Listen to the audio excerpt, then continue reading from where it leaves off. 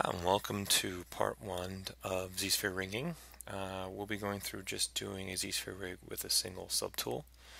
I'd like to thank Carolyn Deline for this model that I'll be using through these videos, which will be multiple parts.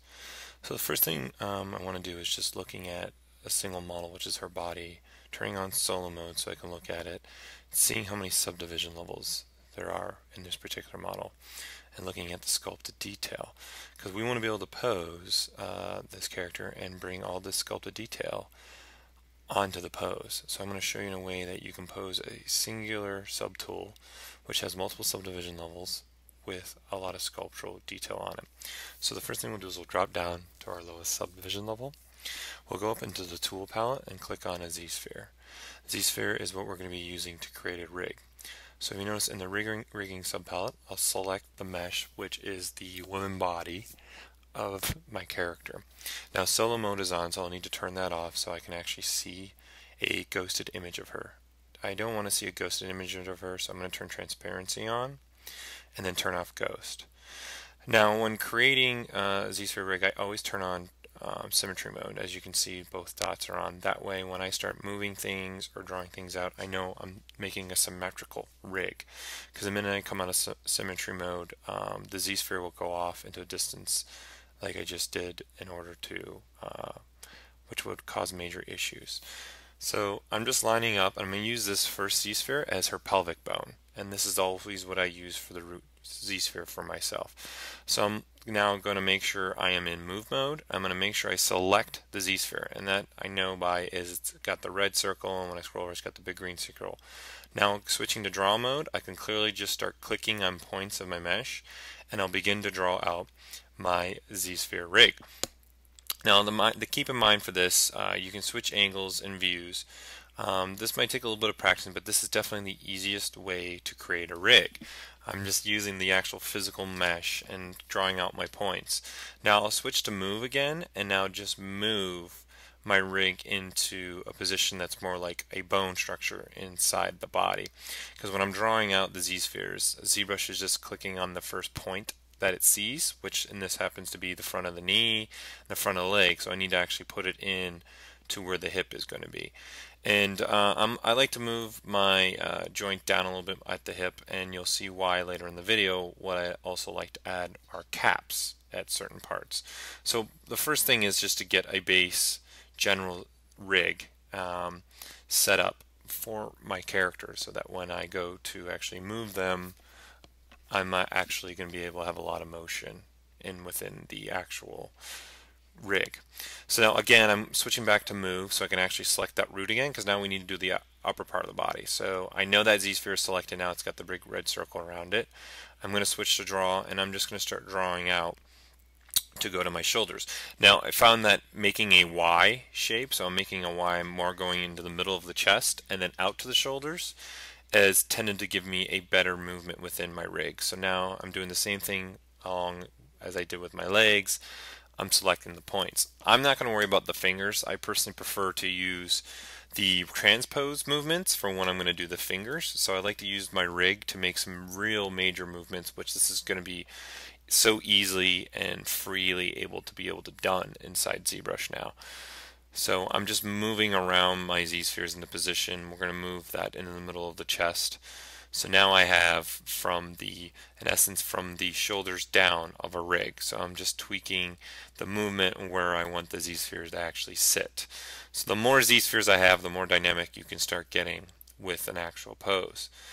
So it's also good sometimes to make your draw size 1. So that you can have an easier capability of grabbing certain Z-spheres. So now I'm just drawing onto the neck and to the head of my Z-spheres. So now that I have that drawing out, again, I'm going to need to switch to the move and move that neck portion into position and into place.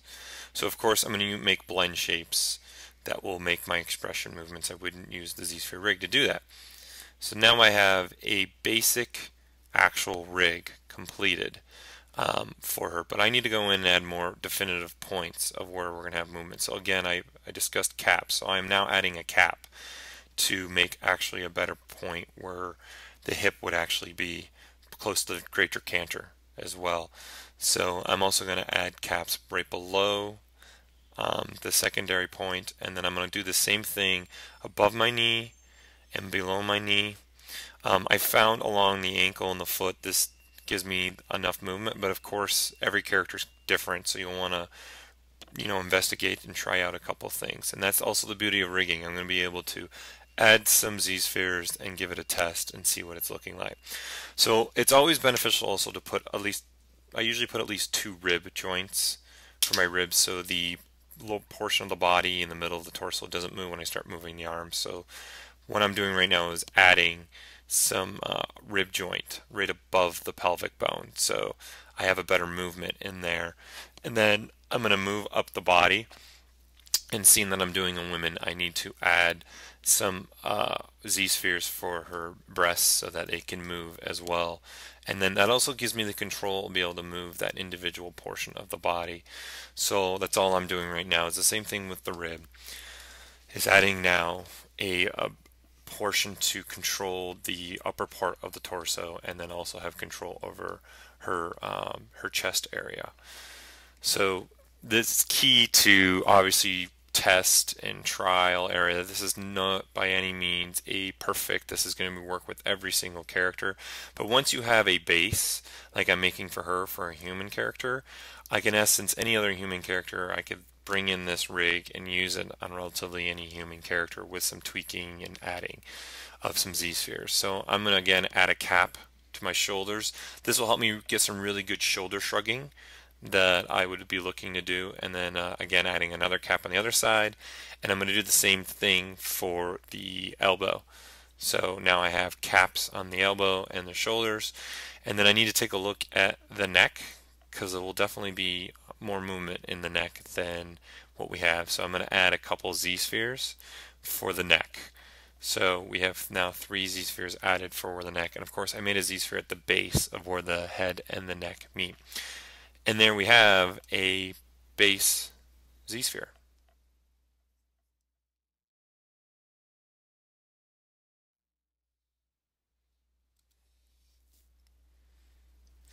Now that we have our base Z-sphere, we need to look at how to transfer the sculpted detail onto something that's rigged. So before we do anything, the first step we need to do is bind the mesh. So we're going to bind now the rig that we just made to the character. The second thing we need to do is taking a look at back to the original sculpt of her and looking at just her body and seeing what sculptural detail we have. So again, I'm in solo mode, going up to subdivision level 5, seeing what kind of sculptural detail we have of her. Then I'm going to go back to my rig, take myself out of solo mode, and I need this sculptural detail to advance. So it's key to make sure that you have a bind first. Second step is change my density to match the same as subdivision levels, which is 5. I'm going to hold shift and click on preview, which is step number 3. And step number 4 is touch the mesh while it's in this preview mode at least once. And now when I come out of preview mode, I now have just bounded this rig to a sculpted mesh. So now when I start switching to things like rotate and move, I can start clicking on the chains and start moving my mesh around. So the chain is what's between Z-spheres. So right now there is a selected Z-sphere and I'm rotating the actual Z-sphere itself, but you can also rotate the chain. Now if you do an undo, you will see your rig snap, but your mesh will not follow. Don't worry, all you have to do is select, click on the rig again, and then your mesh will snap back to it.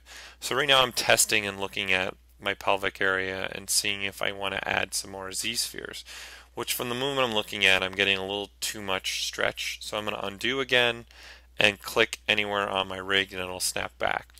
So I'm going to unbind this and I'm going to start adding some Z-spheres around the pelvic area to give myself some more movement. So again, I'm switching to move mode so I can select that pelvic or that root Z-sphere.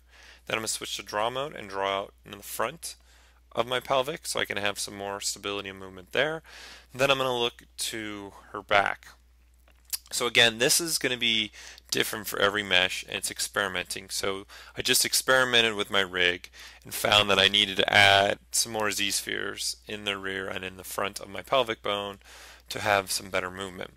So I found for this particular mesh, I like to add not just one chain off to the rear of the pelvic bone, but I actually add two. That's also going to give me more movement within the buttocks region of the character.